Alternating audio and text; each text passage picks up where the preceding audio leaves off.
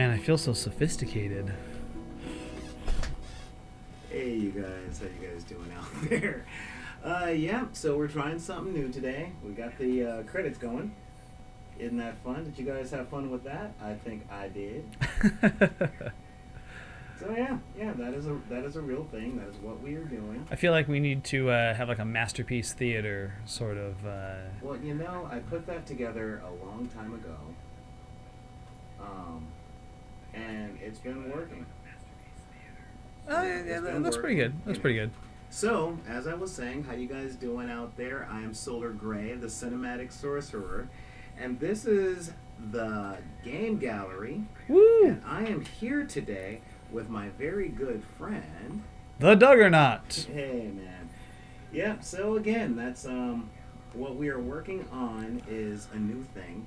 You know, I mean, honestly, yeah, I'm a big fan of this. I'm a big fan of that sign right there. But yeah, so, man, this stuff has been a journey. I can tell you that.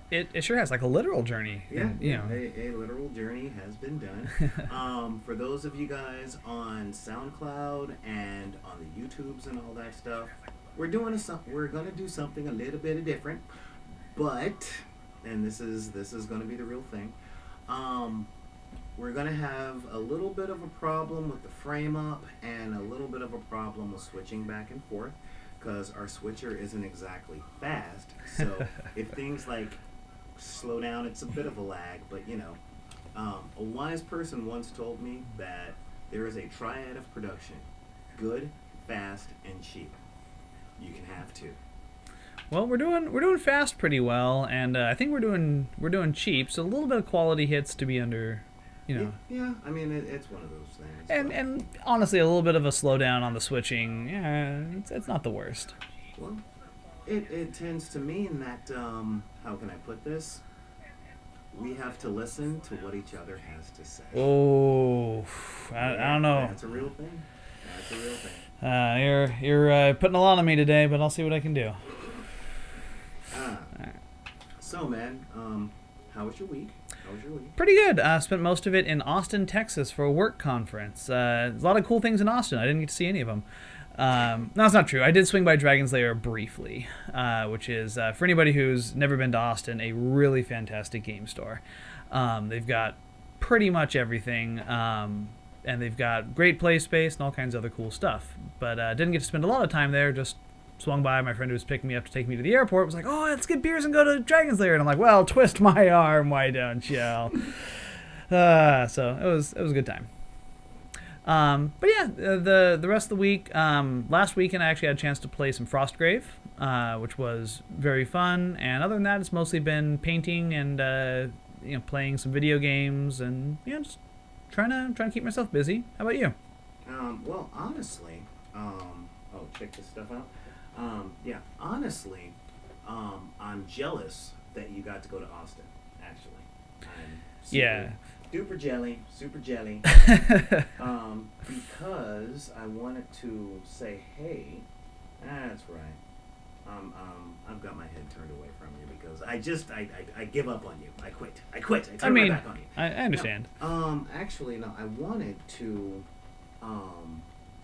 say, hey, because you were in Austin, and I am jealous because that is such a gamer town. It really is. I didn't understand it until I went there. At your recommendation, actually, you said to go to Dragon's Lair, and I was like, oh, how good could it be? No, it was fantastic. And you've told me there's a number of other stores I haven't even been to yet. Yeah, and you're messing it up already. Your excitement is just making it so hard for me to switch. My apologies. Yeah, but yeah, I mean, it really is a friendly gaming town.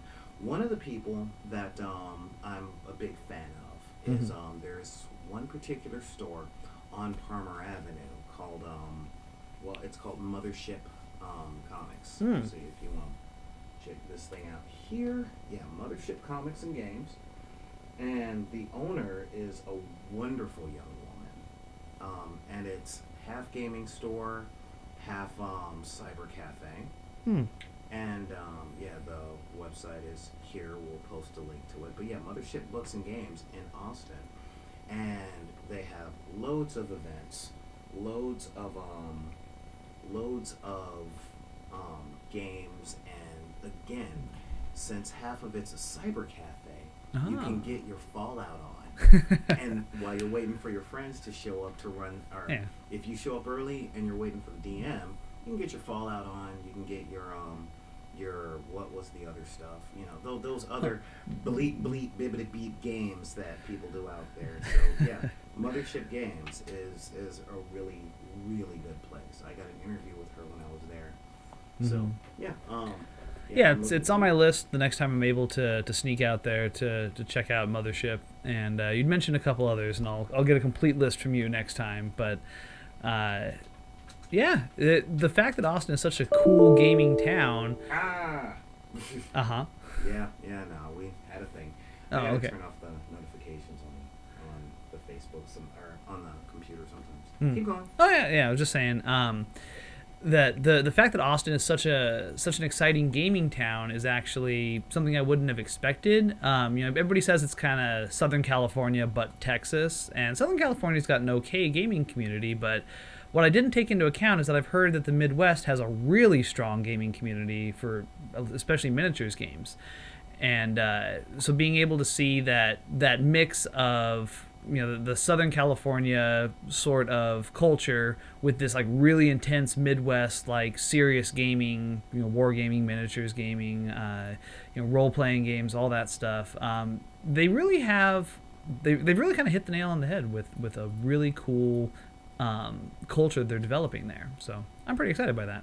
Yeah, as am I. Like seriously. Mm-hmm. But speaking of games, we got some stuff. Hang on. Say cheese. Yeah, speaking of games, we got some good stuff that's coming down. It's man, my week has been crazy, just crazy. My mentors came in town, and when the teacher comes into town, a weird thing is, for those of you guys out there that talk to us regularly over here back in the deck, we are just all over, not on the coattails, and we're not dick riding. We're just trying to learn as much as we can from the people that do this. So we're big fans of the Cinema Snob, really big fans of Seth Sarkowski. If you're out there listening, dude, thank you. And a really big fan of doubletoasted.com. And a lot of people were in town this week for VidCon, the YouTube convention. So pretty much all the YouTubers were in all of the places in your neck of the woods in Orange County. Yeah, I'm a little disappointed I was out of town for it. Well, it's funny because you were in Austin and Double Toasted from Austin was here. And I had such a moment. Now, when you're friends with a comedian, the number one thing you got to make clear is that you are going to end up being a story in the act. Oh, yeah. So you have to, much like asserting your rights with cops. Yeah, I know, we got the yellow box. I'm sorry. You have to, always have to assert, this will not be a routine. So it's like, oh yeah, blah, blah, blah, talk. No, I don't want that to be a routine. I know some routine, and using that, you got to be responsible because they're going to say something. Sure. So, it's just you got to be real careful about what you don't say. You don't want them to say, because if they don't know, it's going up there. And so I feel like that would be just a bonus perk of being friends with a comedian, is knowing that you're going to be part of their shtick. No, that's not how that works. No, it's not how it works. No, I've never been friends with someone who does stand-up comedy, so well, let me rephrase that. I promise, a lot of the world knows your business. They just don't know it's yours. Fair enough. I know how much I've said. I'm kidding. Actually, I'm not. I've said a lot of shit about this guy, or a lot of stuff about this guy. Yeah, that's fair. I got a lot of stuff worth talking about now. One of the things I'm trying to do is I'm trying to change my speaking habits. Okay. Because again, I've cursed like a sailor since I was in 8th grade, but I'm doing a lot of stuff that's more kid friendly. So now I'm trying to keep this down on the PG-13. That makes sense. And it's hard. Yeah, man. Now that I've got a daughter of my own, I find myself trying to police my language a little better and failing pretty badly most of the time. But I certainly understand that drive to be like, I should try to clean up my language, clean up my act. Be a little less making dick jokes all the time. And the problem with trying to stop making dick jokes is that it's hard. It's just so hard. I'm not falling for that. I'm not going to do that. You're not going to get me. I mean, like that. I got to also work on getting my dad jokes up to par, and finding the balance between a lame body joke and a dad joke is often a finer line than I gave it credit for. I will say that. Yeah. So hopefully we're still live right now. I'm not quite sure. Oh, okay. That would be good to know. The whole thing is saying, yeah, no, you're totally streaming, man. You're totally streaming. Should I try to look it up on my end, too? Yeah, I would say so. Okay. I'll see what I can do on here. Oh, wait, I have a forward button here. Nope. Let's see. Yeah, it was like, I'm coming in live and clear. Funny thing. No, I've got... Oh. Yeah, that's that. Oh, it only recorded it for, like, 12 seconds. Oh. Well, it still says I'm streaming, but it says I'm not recording, so let's hope this is working. I mean, I literally logged in the live stream link and it didn't.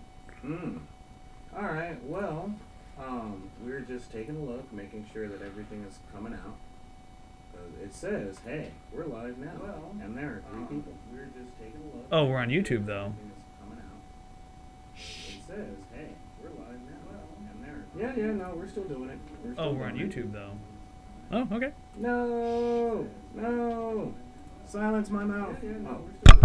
I cannot believe that this whole time I've been talking out of your mic. You've been talking out of my mic? Yeah, my mic wasn't on. I cannot believe that geez. this whole time I've been talking out of your mic. You've been talking out of my mic? Yeah, my mic wasn't on. I cannot believe that geez. this whole time I've been talking out of your mic. You've been talking out of... Yeah, so that's a real thing. Yep. And my friends have commented that the link on the back of the deck page is not working. You were talking out of my mic, and I sound great. So yeah, I think we're getting it worked out here. Well, thank you, YouTube commenters. Yeah. Oh, and also they can't comment on YouTube.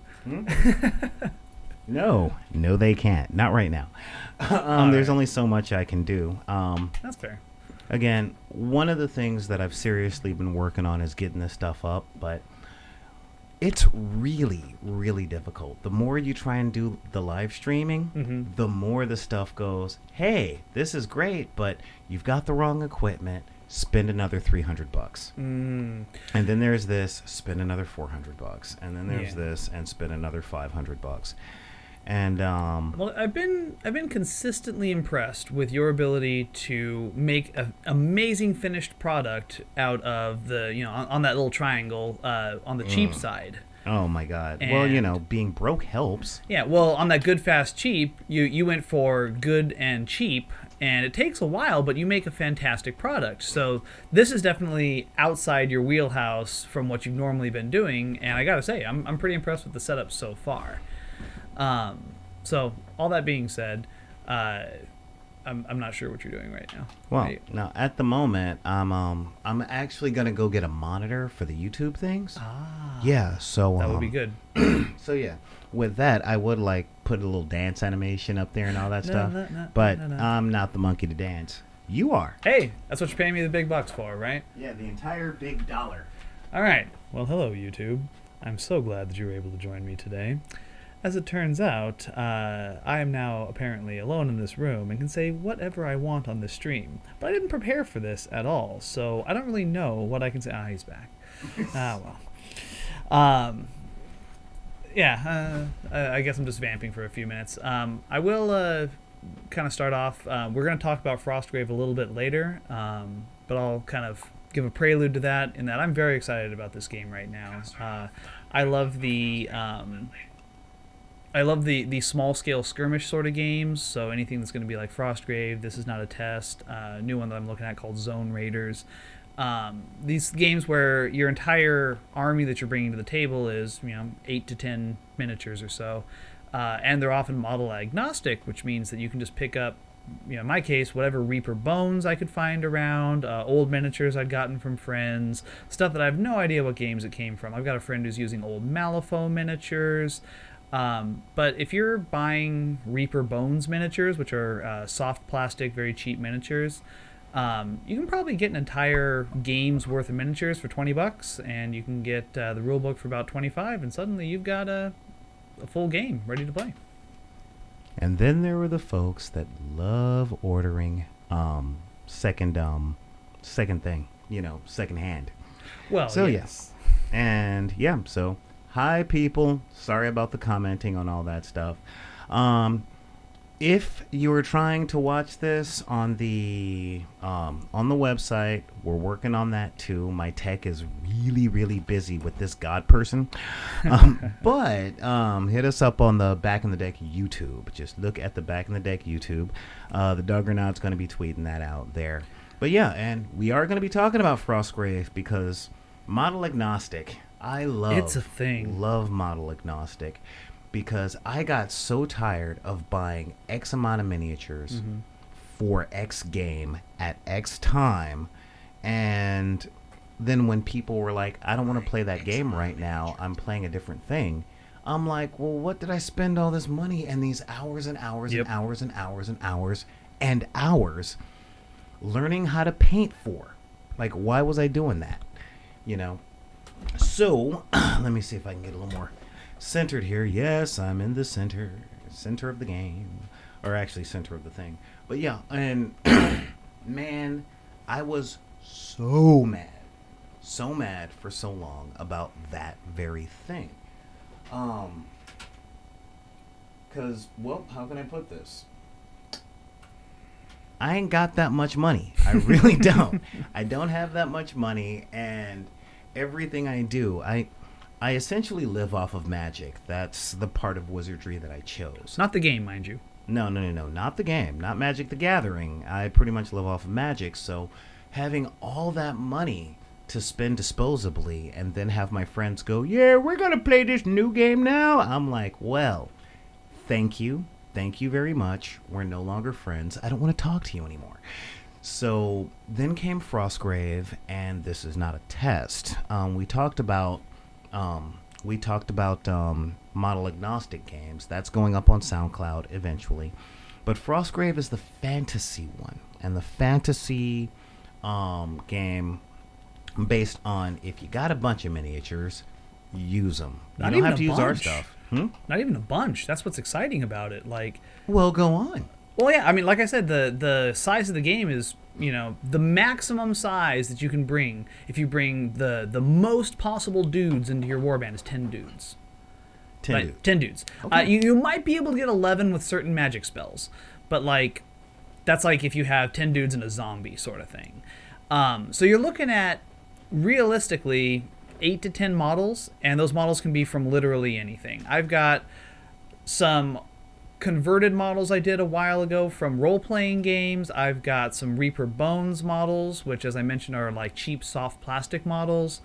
You can use models from any game. If you have a war game army or part of an army or something from, like I say, my friends using Malifaux stuff, they, even though it's a fantasy game and they, Malifaux stuff has a lot of guns and all that, that's fine.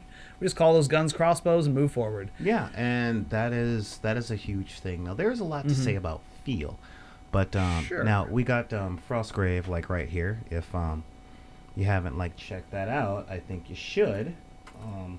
Yeah, there we go. There we go. I'm learning. But yeah, if you're really one for fantasy, historical recreation and things like that, it's a thing. I've never really, I can't say I've never. There was a time where I was seriously into fantasy. But fantasy as a genre, especially in this very niche market, has what I call a Decker problem. A Decker problem. Yes, a Decker problem. And the Decker problem is very simple. Most of the Deckers are people of color, women, LGBT, and the disabled. So when you're having these games in the middle of this medieval Europe setting, when you end up playing with your friends that, let's call them melanin deficient, they tend to go... Or melanin over... Or they have more melanin than the characters in Frostgrave. Oh, no. I'm just saying if they have less, when it comes to playing fantasy, they go in with that baggage. Oh, okay. Like, well, if this game were real, you would, they wouldn't say you would be. Yeah. But there's always that undertone. Okay. So I was really reticent about doing the Frostgrave thing, because I was a little bit tired of fantasy because of all my white friends. I mean, that's really what it came down to. Yeah, I can see that if that's your experience. Now, I know last time we recorded, we talked about, okay, well, I don't like post-apocalypse because it's my childhood, Yes. and I don't like fantasy because there's not enough African representation. And because my white friends really have that, well, there were really no black people in this blah blah blah, so it's like, what games do I like? The answer is future. Future cyber fiction, like future dystopia, I dig. Game, there is a game called Numenera that is like heard of that. 2 billion years from today. Ooh, neat. Epochs have come and gone, and your cell phone and my cell phone are magical items for our characters to find, type thing. Like modern technology from today has been imbued with magic, but that's a thing. But I gave, as I said, Frostgrave a bit of a shot, and I was surprised at how much fun I had. I pulled out the basic thing, and with that I was just kind of going, this is not a bad game. I wasn't used to the D20 aspect. That one takes a little bit of getting used to. But yeah, just with the Frostgrave thing, I really wasn't cool with it, or not cool, just used to it. Yeah. Well, what I like about Frostgrave, while the models themselves are model agnostic, the setting is also very setting agnostic. I mean, the pitch for the game in terms of the setup for it is that 1,000 years ago there was the city full of wizards that was super powerful. They had all the wizard magic, everything was great, and they did something, some horrible thing happened, and a spell got cast. The city was put into a 1,000-year winter, everything was frozen, and now it's 1,000 years later. Magic is largely gone from the world, and wizards are rare, and they fight very hard to try and get more magic whenever they can, or more knowledge. So wizards from all over the world have heard that this ancient city is starting to thaw, and the edges of it are slowly becoming available, and little bits of magic and magical items and treasure and things like that. The bits. So wizards from all over the world of every magical tradition start showing up, and so that's part of why your model agnostic warband can look like whatever the hell you want. If you want to have literally anything from traditional Tolkien-looking Gandalf and the Fellowship show up to the most wild steampunk or cyberpunk or whatever, you can probably justify it as, the people from this area, they gotta, they I don't know. But you can make it work with almost any sort of thing that you want. It's definitely, the rules are based around fantasy, but like I said, if you're willing to hand wave some stuff like guns have crossbow rules, then you're pretty much good to go. Well, one of the things I figured about Frostgrave in and of itself is, how can I put this? I say that a lot. Since the setting is so open, or more to the point, since the rule book is so thin, it is it's like, look, we just have the game mechanics. Yep. Now play the game. Writing your own setting is a really big thing. Yes. And that's one of the things that I wanted to honestly address as far as Frostgrave goes. Since the game mechanics are so there, it is easy to say, okay, I'm going to play me some Frostgrave. I'm going to use this engine, as it were. Yeah. But I'm going to skin this thing with something other than that. Or I'm going to incorporate something into this game that I want there. Like in my case, other countries that haven't been written for the game yet that aren't Europe 1102. Yeah. You know? I would love to see more of that. Yeah, I would too. I've been on this thing that's like, I love ancient Asia. I've been studying a lot of Chinese history lately because, I don't know, like I need something to watch on YouTube as I'm going to sleep and I'm getting tired of watching Fallout playthroughs. And I took a look at Frostgrave and I'm like, okay, this is a world I can deal with. Yeah. The D20 mechanic, like I said, a little weird, but you know, thanks Stickman, he helped me through it. And then at the end of everything, like after all was said and done, I found this weird thing of I'm having fun. Yeah.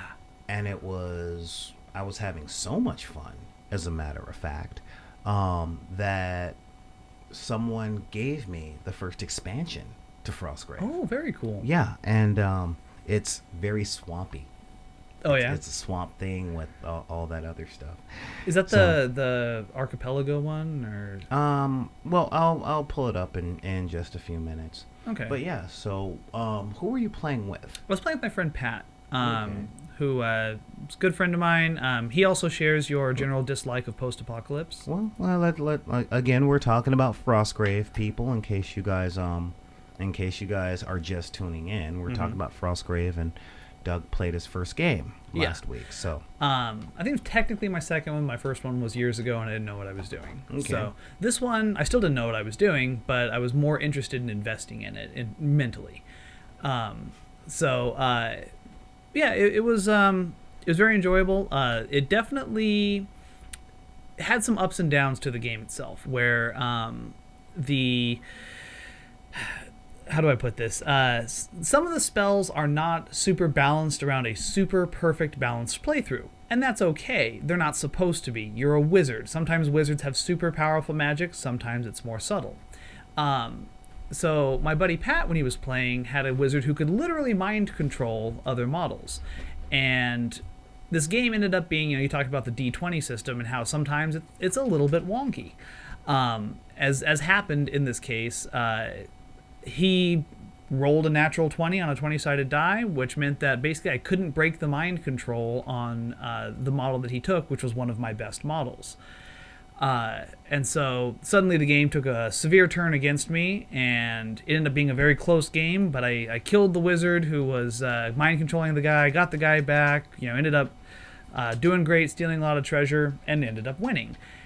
And I had realized before the big change at the end of the game, I realized that even if I lost at that point, I was going to be enjoying the hell out of this game. It was just cool. There were dudes running through ruins, grabbing treasure, wizards casting spells, people getting mind controlled, crossbow bolts flying, barbarians charging with all kinds of magic, powering them up. It was just cool. And I was just enjoying the game. Even if I had lost horribly, if I got all my dudes mind controlled and had to just grab my ankles and take it. Damn, dude. Hey, I mean, it was feeling like that near the end of the game, but it was just fun. And like you said, it's this kind of weird thing where you play this game and you come out of it and you go, huh, that was just enjoyable. I get that. Yeah. I totally get that. And to answer your question, yes, the second one was called Ghost Archipelago. And yes, the phrase is archipelago. Is that how you pronounce it? Yes. Oh, Oh, not with that stupid accent. But well, yeah. Archipelago? Yeah, I always wondered archipelago. about that. I was one of those words I read. And It's never... the definition. Well, its definition, again, is with archipelago, the definition is a series of islands. Yeah. So Hawaii, Jamaica, Right. that is technically, that entire thing is called an archipelago.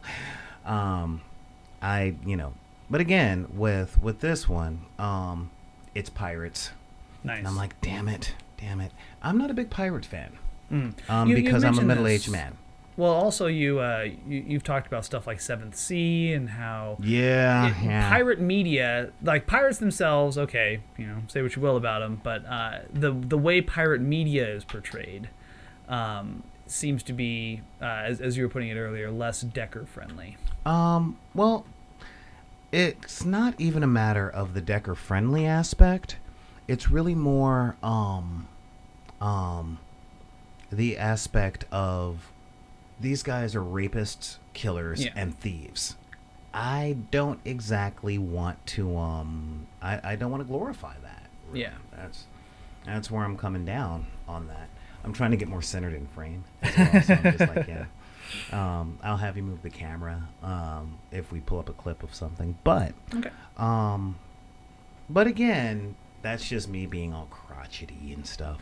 Yeah. So I'm trying not to be. See, if you could move my camera over just a little, just pan me.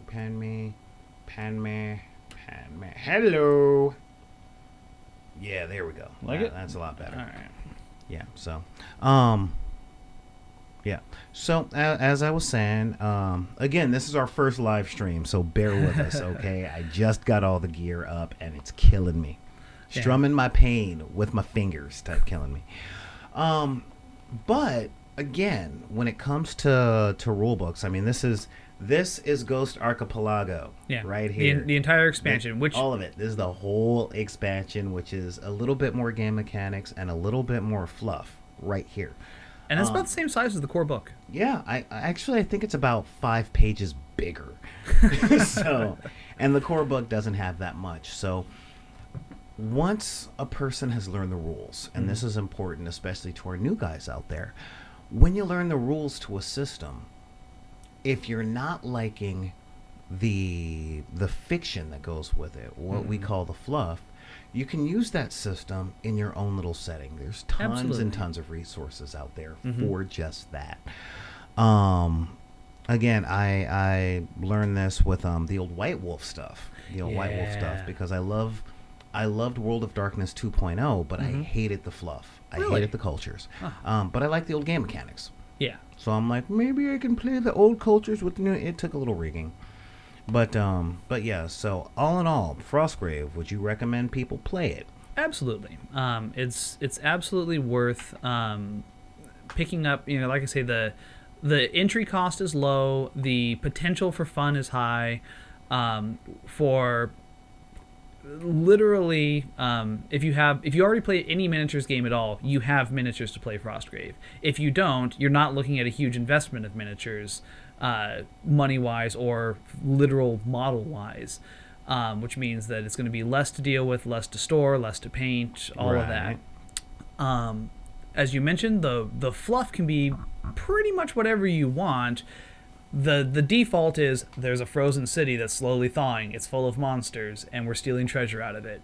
You could kind of, if you wanted to reskin the mechanics to be pretty much anything you wanted, you could have fantasy zombie apocalypse going on. You could have all kinds of stories that involve giants and monsters and fantastical things. You could probably recreate large sections of Lord of the Rings playing through this game, but realistically, this game is just going to be whatever you want it to be, and that's part of why I like it so much.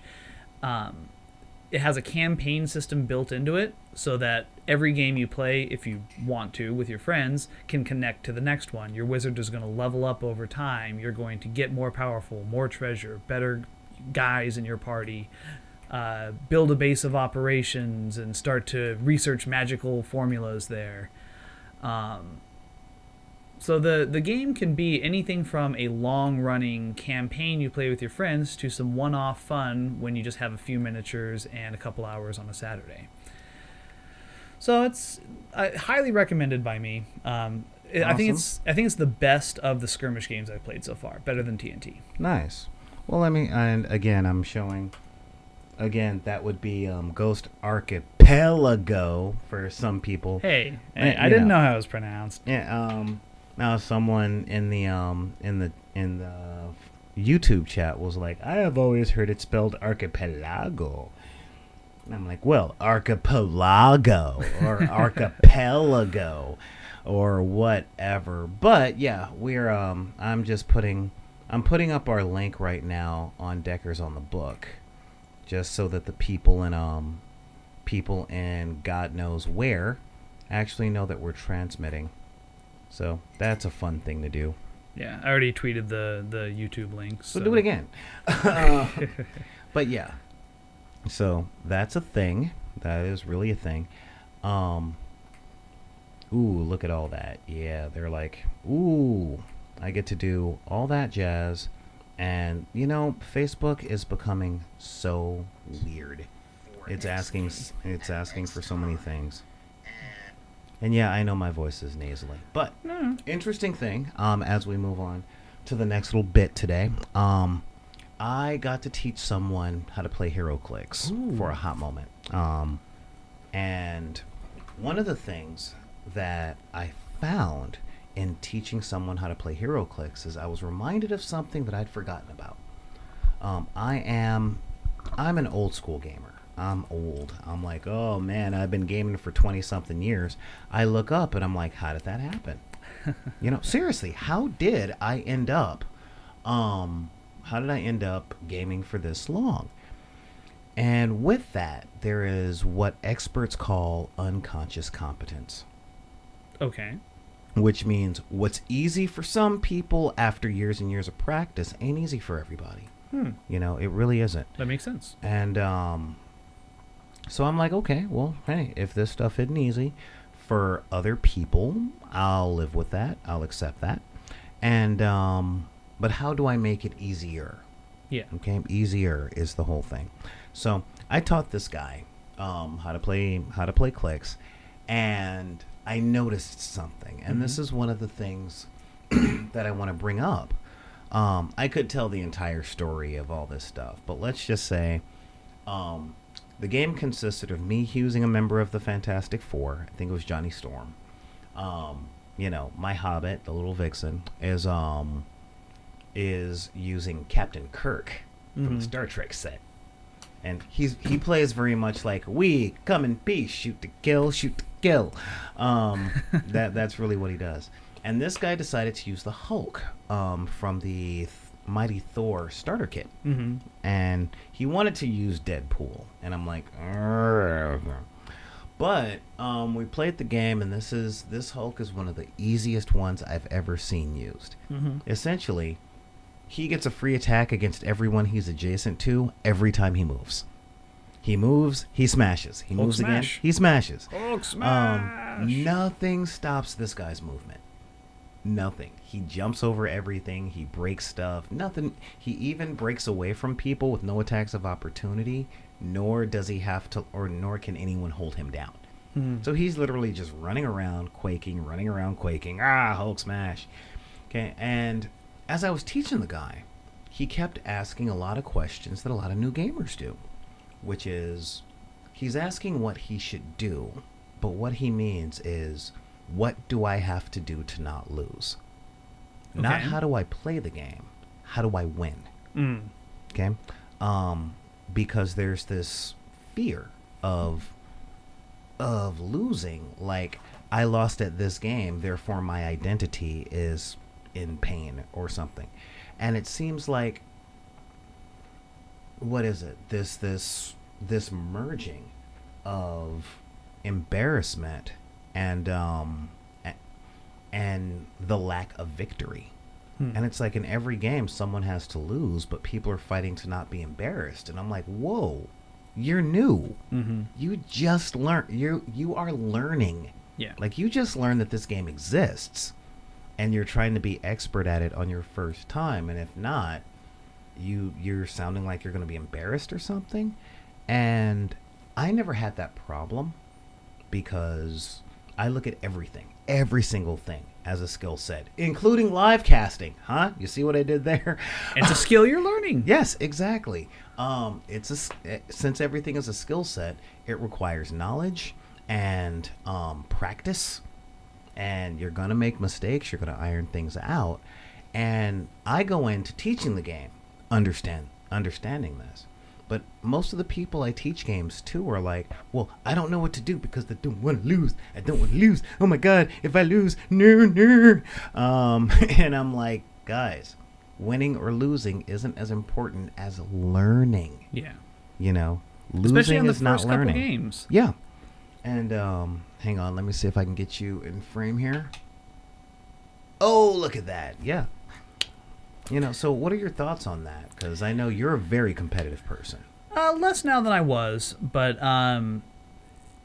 there's absolutely that mindset that if you're not optimizing your game, whether it's your list building or your strategies, your combinations of skills, spells, abilities, whatever it is, if you're not playing the best that it is possible to play, not the best you can play, the best that it is possible to play, you are somehow failing. And there's podcasts you can listen to for untold hours of people talking about strategies to, pick a game. It doesn't even matter which game we're talking about. But, strategies that could be, how to win tournaments, how to basically break the game in your favor. And people get really, really deep into thinking about stuff like this. And I think that it ends up being really poisonous, especially to new players. Because if that's the mentality that everyone's going into it with, is like every seasoned player is coming in saying, how do I just dominate this game? And that's what a new player faces from everyone who has any experience in the game right out the gate. Then their experience is only going to be, well, I got my shit pushed in, pardon my French there, and it's going to keep happening until I either shape up to their standards or quit. And there's no thought of like, well, how do you just play the game to have fun? How do you just learn how to do the thing? And trying to find a group of people that is okay with just playing the game for fun is getting harder and harder, it seems. And a game like Frostgrave kind of, because of the inherent weird, unbalanced nature of magic in the game, it's hard to make that perfectly optimized list. And I think that is to the game's credit, because it means that a new player can sit down and just learn to play the game and just have fun doing it. HeroClix, likewise, with a million combinations of a million characters that, for whatever reason, have all found themselves on this game board playing together, it's not going to be balanced. And if you're trying to make this perfect optimized list, you're not really going to be having fun. And you could do it if you spend enough money and enough time learning all the combinations of HeroClix and how exactly to make them all work. Yeah, you can go from being someone who just started the game to someone who is dominating people who are veterans in no time flat. But are you even learning to play the game, or are you just learning how to push the win button repeatedly? Yeah, well, honestly, when it came down to that, it's that question like, okay, I like thinking things all the way through. And when I say that, I mean, how can I put this bluntly? Again, I'm really trying to learn how to do this without cursing. But, yeah. Hey, I want kids to watch this. I'm trying to get to the junior high school guys. The truth is, the idea of wanting to win is fine. Oh, by the way, you guys in the YouTube chat, I know there's the facial recognition thing. I'm looking to fix that, but it was either get everything perfect or not transmit, So I chose giving you guys the best that we had. But as I was saying, the idea of playing to win is fine. It's fine. Wanting to win is very important. But that's only a surface thought. It's only a tiny, tiny thought on the surface, because you can't win at something you don't know about. Yeah. You can get lucky, but a real victory, actually using your skills and understanding of the thing that you're playing. As much as I want to win at basketball, I don't know any plays. I don't. Yeah. I don't know a pick and roll. I don't know, I know names of stuff. Yeah. But I don't know what goes into them. So when I get when I get on the court, this is why I'm a Saturday morning gamer. Because when I get on the court, I'm just looking to do the best I can with as much as I know. And if I win or lose, I win or lose. But I did my best, and I had fun doing it. But a lot of people only define fun by victory. Yeah. And I'm like, well, if losing is embarrassment, I can understand where you're coming from that. But let's think the thought all the way through. Mm-hmm. If losing is terrible and you're embarrassed by doing so, why are you trying to inflict it on another person? Yeah. You know, Like, why do you want to be that guy? Yeah, why do you want to make someone else feel the way that you don't want to feel? You know, there's got to be a different purpose. You know, so yeah, I think someone coined the term decoupling loss from embarrassment, because you're not going to win every time. You know, the dice roll funny for everybody. And quite honestly, quite honestly, you're going to get better, and you go as far as you want to go. And that's in direct response to all those dudes out there that are like, get good, or I got my butt kicked all the time when I was first learning the game. Therefore, I must inflict it on you. Yeah, and I'm like, dude, I don't want to be King Crap a Turd Mountain. I really don't. Nor am I waiting for my turn to be a jerk. Yeah. When I have the power, I try not to inflict it on someone else. Yeah. Well, I wanted to respond to something in the YouTube chat here. Mm-hmm. The question was, if veterans are constantly learning all the new stuff, how are new players ever going to catch up? Ah, yes, that's coming in from Clever Little Vixen. Mm-hmm. I was going to do that segment at later on in the show. Well, I mean, it's yeah, I don't know that I have the perfect answer. Oh, don't worry about it. Let's get it done. They want to know. We are going to answer those questions. I was just going to give some anecdotal bit. You know, for me, when I started my first war game, which was War Machine, back in Privateer. way back in 2007, long after you started. But when I started playing that game, I was playing probably 1 to 2 times per week, which those halcyon days. Right. I was working at a game store. I got to play every day. Okay, I got to give demos every day. Well, still, you're you know, as you would put it, putting the rock in the hole. Yeah, and exactly. You know, you're doing the thing, you're having fun. But I was playing War Machine, and I was playing a couple of times a week, and I was losing every single time for months. And a veteran, like to address the question more directly, the veterans are always learning more. They're getting more experience. They're getting, you know, more of everything else. The new player has, well, I bought a few models, and this is all I could afford right now. How am I supposed to compete with you? And it involved a lot of losing at first and getting really disheartened, and that was not fun. And the veteran crowd that I was encountering was, to put it mildly, not welcoming of new players. There was no like, hey, let me sit down with you and talk to you about your list. Let me talk to you about how you're playing the game and how to be better and how to win games or how to have fun doing it. How you're playing wrong, and if you're having fun, you're still doing it wrong. However you want to frame it. The idea was the veterans were not even engaging the new players. And that sucked. That sucked real bad as a new player, because I didn't even have the chance to talk to people, and they wouldn't let me into their little clique and, you know, teach me their veteran ways or anything. But over time, I figured out, okay, I found one little thing that works. They can, you know, it's a gotcha moment once in a while, and then I can use that and expand it to do another thing. And eventually I got good enough that I was doing tournaments and feeling reasonably confident in my skills at the game.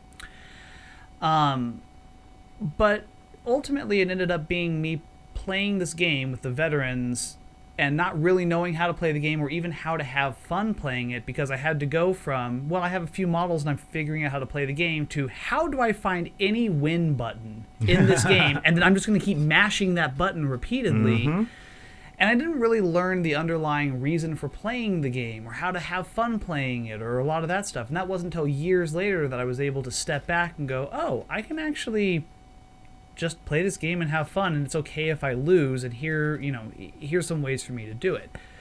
So to once again loop back around to the question of how do new players catch up, the veterans have to take a stronger stand in that. They have to be willing to engage new players and say, hey, I see that you only have these few models.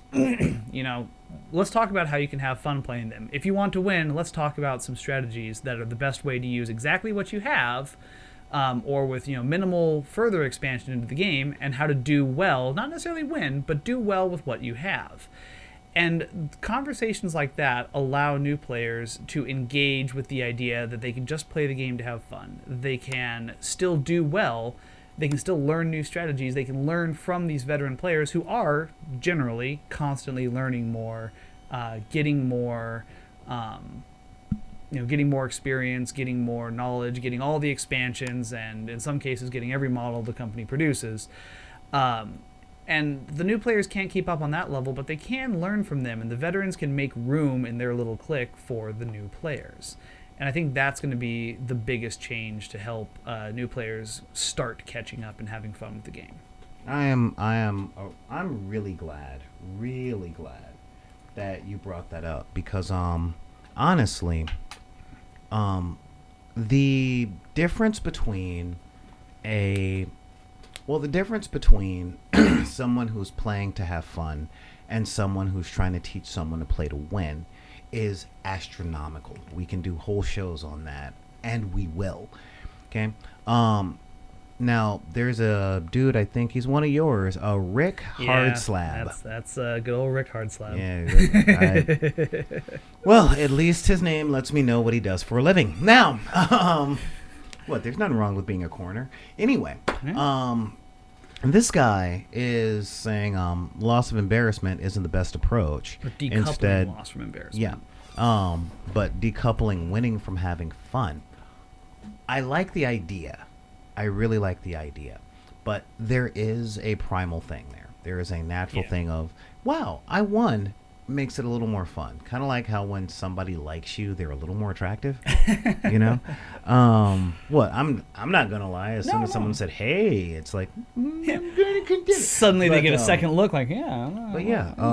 So I mean, these are kind of the things as far as like catching up to the veterans. I don't think my personal take on that is catching up shouldn't be as important as being passionate and having fun. Absolutely agree. Okay, I mean, that is one of the things. But that actually kind of leads us to the next segment, which is separating self from character. Now, this is something I was thinking about while watching a movie that I like despite myself. Okay. Tropic Thunder. I just watched the movie for the first time this weekend. Okay, so it's fresh in your mind. It's fresh in my mind. So Robert Downey Jr., right? Yeah, that was... He's the dude playing the dude who plays the other dude. Yeah, that's... And in being a role player or playing these games of escapism and imagination, it's really easy to see yourself as the dude playing the dude who's playing the other dude, you know? And so many games. I was in a LARP for, God, I think it was 7 or 8 years. Mm-hmm. And there were people that were like personally ending friendships and not liking stuff based on character A doing something to character B. And it's something to be said about separation of character from person. Mm-hmm. Now, I want to start with a disclaimer. Okay? I really do. Which is, number one, you're not slick. Okay? You're not. And this goes out to every single one of you jerkwads out there that write up jerk characters so you can be mean to other players, dress up as Deadpool at comic book conventions so that you can yell crude stuff and try and grope people. You're not that clever. You're not that slick. We all see you. We all know you. We watch you from all of our places, and frankly, we think you're a turd. All right? So, and again, we've all, and for those of you guys that haven't, you will go through this thing of, well, that's what my character would do. No, you're just being a dick. Yeah. Okay, you're just being mean. So I've played with a number of those people. Right? And the truth is, you're not that clever. Your friends are smart. You're smart. But if you're so egotistical to think that your intelligent friends don't see your very poorly worked out game ploy, then you're not as intelligent as you might think. Because if we were better actors, we'd be acting for a living and not working at tech companies and not doing stuff like that. So you're not that convincing. We know you're being a turd. Stop being a turd. Yeah. Stop being passive aggressive and just talk to people. Now, with that being said,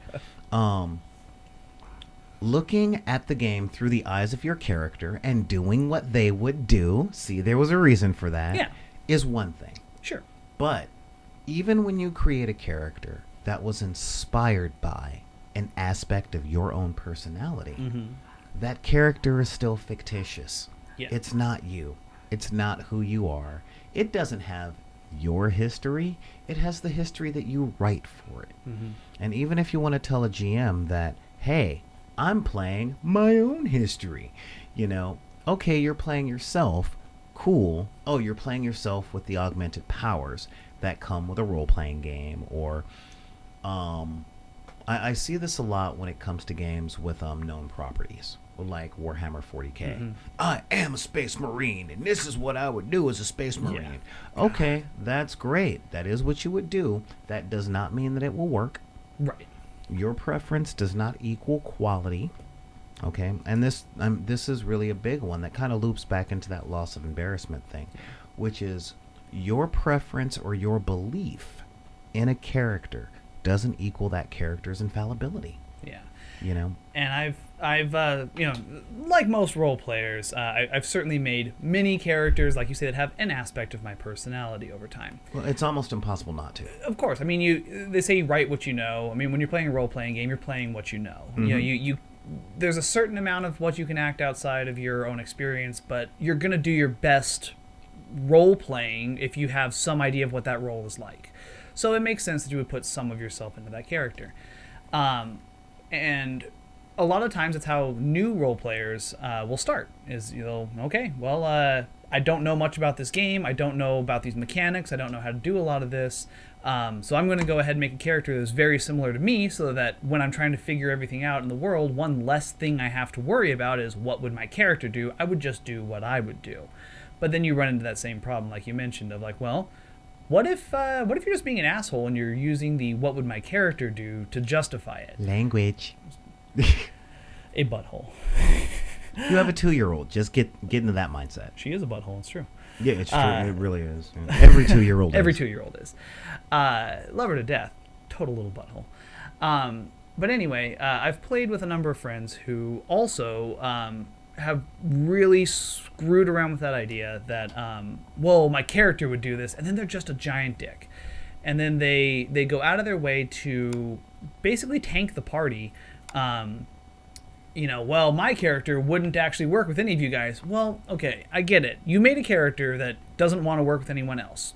That is your right to do, but don't have that character be in a group with everyone else. Because as much as you're role-playing what you've written correctly, we're also playing a game, and we're playing it together. And if you're making a character that does not play well with others, for whatever reason, in whatever manifestation, you're not playing the game right, because the point of the game is to have fun. And you are anathema to that. Yeah. One of the great experiences I had lately is my girlfriend actually has been getting into role-playing games for the very first time, and we did. That's right, ladies. He's off the market. Okay, not exactly. Well, because a gamer with a girlfriend, right? She may be in Canada, but I swear we make out all the time, and she's super hot. That's okay. Yeah, I've got the same picture because I bought my wallet from the same place. Oh, anyway, continue.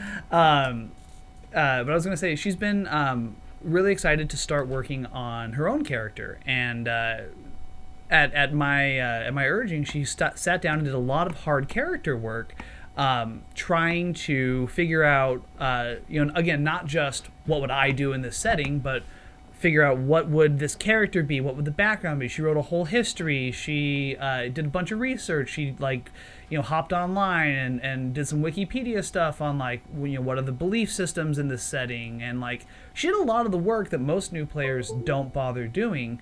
And as a result, she has a really cool, robust character. Sorry about that.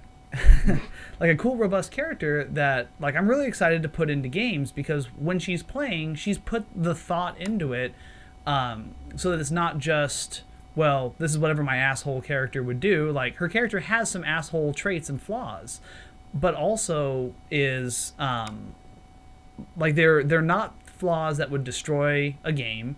They're very flavorful. They're well thought out. There's nothing in there that's explicitly going to ruin games for people. And I feel like that's kind of the important thing, is if you're going to play a character that has these very notable flaws, and you're going to try to write that off as, oh well, it's just what my character would do.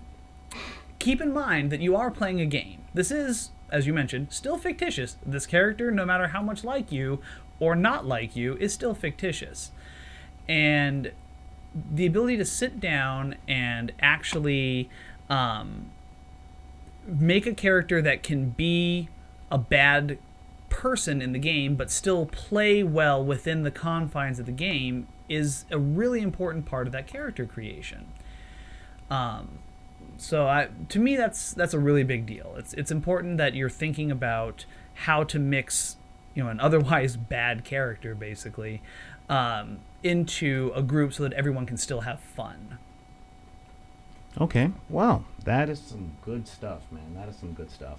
Hang on, let me just but yeah, what I will say on that, like I said, you ain't slick, you ain't clever. But here is one of the other things I've noticed, because I run a lot of things that are under, I wouldn't quite say under copyright, if you will. Okay. But they're known properties by the people involved. Like, I run a Dresden Files game. Mm-hmm. You want to know the lore? There are 15 novels out, and they're fun as crap to read. I run stuff based on comic books, and anybody can read comic books, and everyone has their favorite character. Yeah. But when it comes to character, it's like, well, I look at myself pretending to be Batman. Yeah. Great. But you're not Batman. You're sure not. And the Batman that just rolled a critical failure is a piece of plastic on a board. When I'm playing the DC miniatures game, I'm like, it's a piece of plastic on a board. It's not you. Mm-hmm. You didn't just take a bullet from Clayface. Yeah. And it's like, dude, personal investment based on what? And we talk a lot about the different type of gamers. Mm-hmm. And Wizards of the Coast did put out that thing. I didn't like that thing because every single having fun thing was based on victory. Yeah. It was all based on victory. And but separating yourself from the character is super duper important to do. And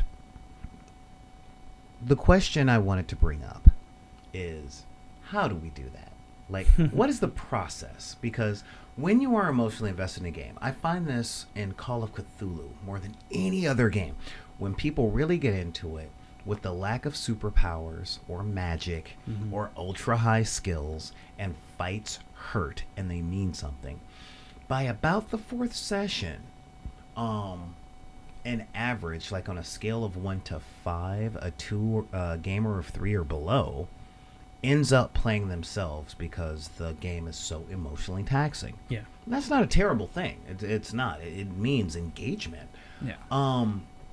How do we separate those things? By what process? And this is where fun comes in. Separate which two things, to be clear? The character from ourselves. Okay. What will my character do? Who is my character? Instead of accidentally playing yourself by default. Okay. And we can say it's important to do all day. But you know what we do here at BidP? What do we do here at BidP? Whenever we give a suggestion, we at least try and provide some sort of resources to do it. It drives people nuts when it's like, well, you need to find a better way. Where do I start looking? I don't know. Well, you need to find out where to start looking so that you can find a better way. Find your bootstraps, pull them. Yeah, exactly. Break the laws of physics and lift yourself by your feet. Yep. Yeah, go for it. So one of the things that I definitely have us do is we look at what's going on and we're like, all right, so how are we going to stop this problem? That is the big thing. Like, how do we how do we stop what's happening from happening? And honestly, it's easy. Okay. Okay. And when I say easy, I mean it's simple. It's not exactly easy, but Yeah, world of it's difference between the fun. two. Yeah, you're right. Yeah. You're right. Lifting an engine block is hard, but it's simple. Yeah. Really simple. Yeah. Unscrew a few bolts, pick the thing up. Yeah. But what I'm talking about here is simple, not too simple, but separating yourself from the characters starts with a deeper thought of who your character is and where he or she comes from. Mm-hmm. Okay, like what were their childhood like? So a good background to your characters are always good. And if it's a fictitious character that's already copywritten, like I'm gonna play Mr. Miracle, you know, from Jack Kirby's Fourth World. Okay. I just gotta read up on Mr. Miracle. Not a big deal. Okay, cool. I'm not from Apocalypse. I'm not the Crown Prince of New Genesis. I wasn't traded in war, so it's easy for me to separate myself from him. However, what I will say is when you write your own characters, or whatsoever your case might be, one of the fun things to do is speak in that character's voice. Mm-hmm. Refer to that character in the third person. Yeah. This is huge because when I'm playing Dungeons and Dragons, I can easily say, I check for traps. Yeah. I start preaching. I cast a spell. It's easy to get yourself confused into there real quick. But when I think in the third person, I go, my character. We'll call him Snarkboil. Snarkboil. I love Yes, Snarkboil. Snarkboil. Snarkboil the dwarf. And Snarkboil loves drinking and hitting things with his axe. However, he doesn't like hitting people with his axe. Ah. So Snarkboil hits the wall. Because, well, he's not a fighter, he's a thief. Snarkboil the dwarven thief. All right. All And right. you know how he checks for traps? Hits the wall. He knocks down the door. He That's- checks for traps. So Snarkboil knocks down the door. Now I, the cinematic sorcerer, know that that is the wrong way to check for traps. That is not the way to do it. And one day the GM might catch on and kill Snarkblock. But until that day, I can have fun being that silly. Yeah. I had a character once that loved intimidating people by tying them up in their sleep and waking them up and covering them in butter. Okay. While, Yep. while pretending that he was being told to do so by the puppet that he carried, and that if he didn't do it to the character, the puppet would do it to him later. Okay. Uh-huh. Okay. So yeah, I played a character that was held hostage by his prop. And It's an interesting hook. it's not me. It's I'd- not I'd who hope I not. am. You know, I use lard, but yeah, it's not me. It's not a thing. But yeah, this is when it comes down to it. Speak in the third person. Yeah. Do things to remind yourself that your character isn't who you are. Yeah. You are playing a game, and the game that you're playing is meant for fun. And when it's no longer fun, you can gracefully get up and walk away from the table. Yeah. So that's what I'm gonna say on that. Did you have any more words on that? I'll add a little bit to it. An important thing for me is expectation management. Ooh. As with most stuff in my life, Ooh. almost anything can be dealt with better expectation management. If you're going into the game, you know, we were talking about how people go in saying, well, you know, I want to be Batman. I want to, you know, Batman would never take a bullet from Clayface. Well, if you're going in with the expectation that you are comic book Batman and you go into a game where dice get involved, you're gonna have a bad time because your expectations are that you are writing, or that you are an author with giving plot armor to Batman, and that's simply not how that works. Yeah. That's not how the game works. Yeah. But if you're going into the game, They have plot armor in the book, but not on the table. exactly, and I think we were talking a little bit earlier about Warhammer. You know, the idea that, like, well, a Space Marine in Warhammer has plenty of plot armor in the books, but they just have regular armor on the table, and an anti-tank gun goes through it real good. Yeah.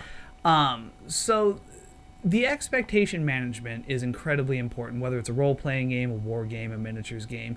And one of the things I really appreciate about Warhammer 40K specifically is they have a lot You're of... not going to sell me on this. I'm not trying to sell you on it. I'm just trying to say that one of the reasons I enjoy the game is that they have so many different ways to frame up expectation management. In the core book, they talk about a whole bunch of scenarios that are explicitly lopsided, and it's like, look, this is a scenario where one side loses.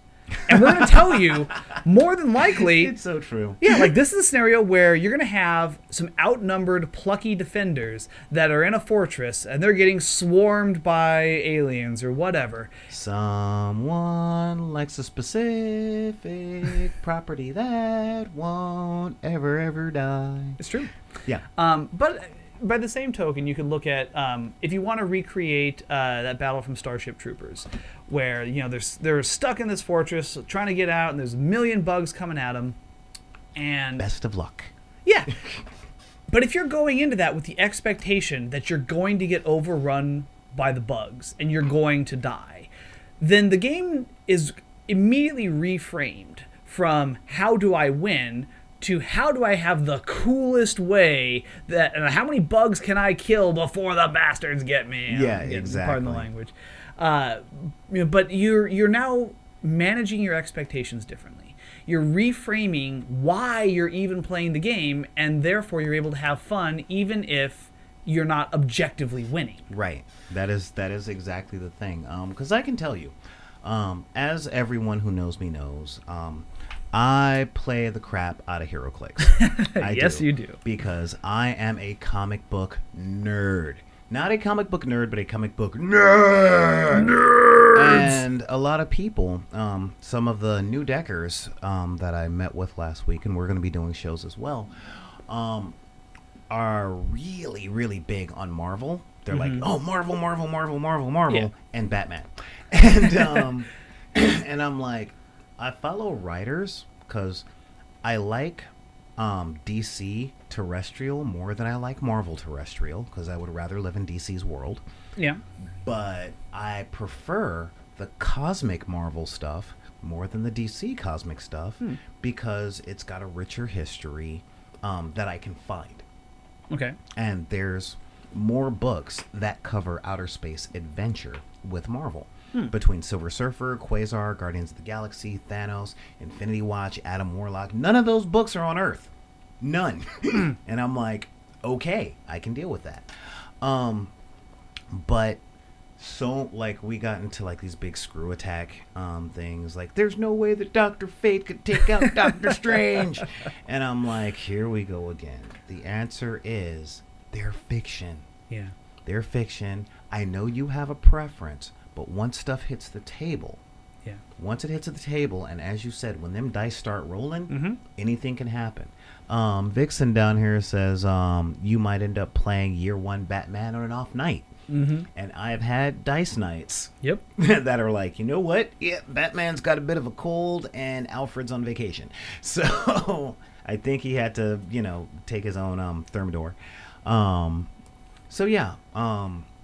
Now, there's a couple of things about the moral victory and what do you do when you know you're about to lose. Yeah. But that's a different show because we've been here for a while and I've got to feed a monkey.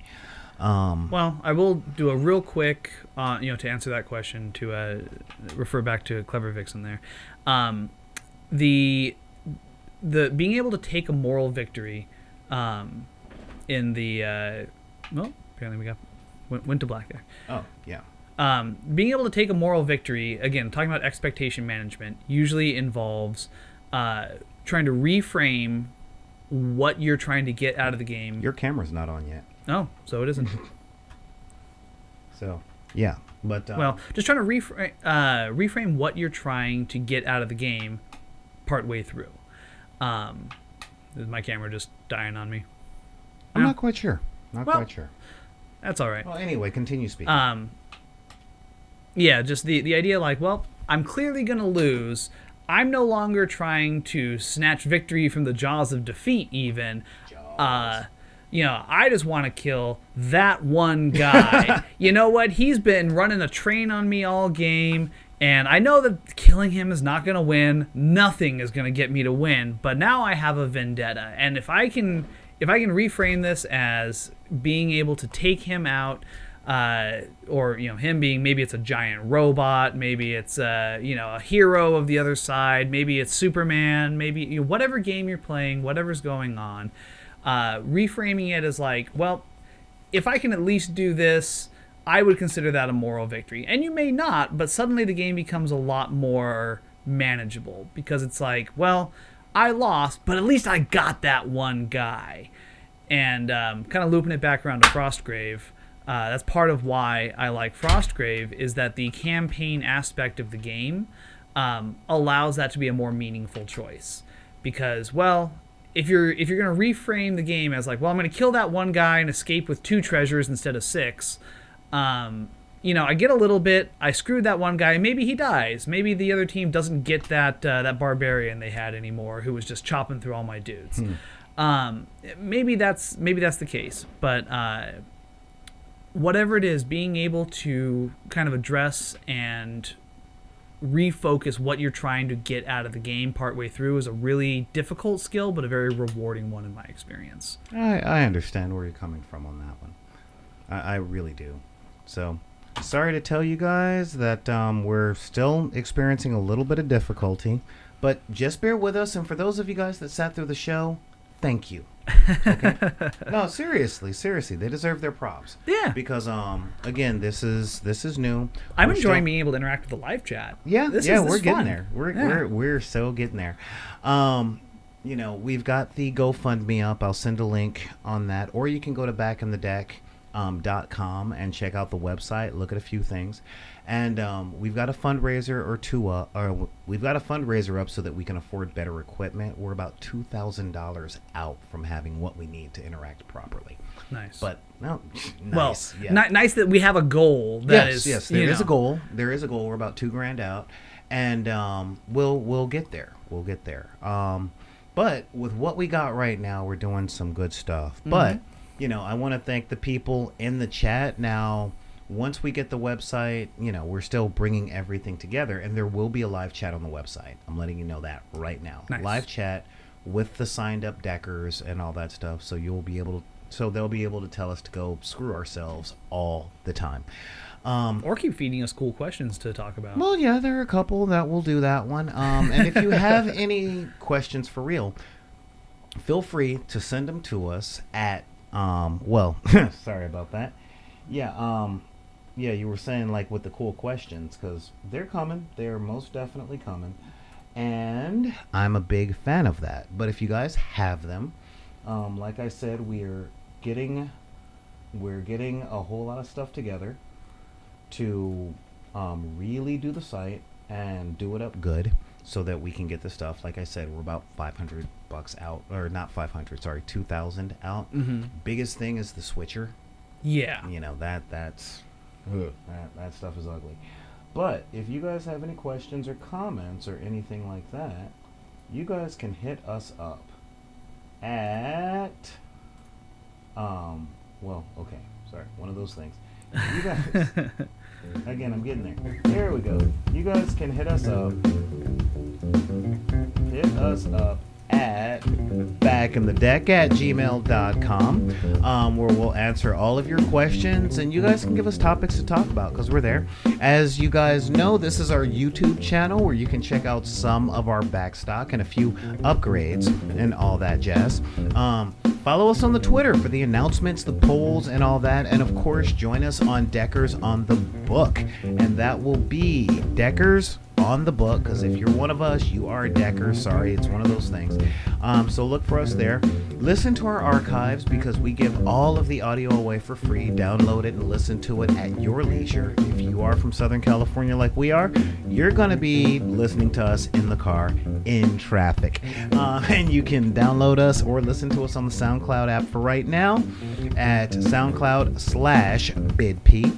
Also, find us on the Instagram, or follow us on Instagram at Instagram/BackInTheDeck. And what I will say now is, If anybody has tried to tell you or does try and tell you that you can't like what you like because of your circumstances of birth, be it gender politics or sexual orientation, color of your skin, religion of your family, or country of origin, you just tell them to take all those cards and put them back in the deck, Mr. President. And this is Solar Gray with The Duggernaut. All right, telling you guys we will see you next week on The Game Gallery. Thank you guys very much.